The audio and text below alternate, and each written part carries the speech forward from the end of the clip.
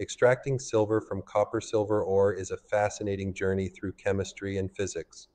First, we crush and grind the ore into fine particles, making it easier to separate the metals.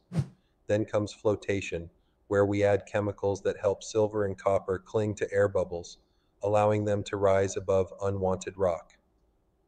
If our ore contains sulfur, we roast it, heating it in air to remove the sulfur and convert the metals into oxides. Next, we melt the ore in a furnace during the smelting process, separating copper from other metals and creating a mixture that still holds silver. Now, we dive into electrolysis. We place the raw copper in an acidic copper sulfate solution and pass electricity through it. Pure copper deposits on the anode, while silver and impurities settle as anode slime.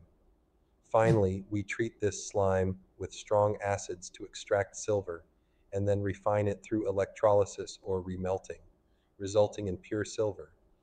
It's a complex yet rewarding process that showcases the beauty of metal extraction.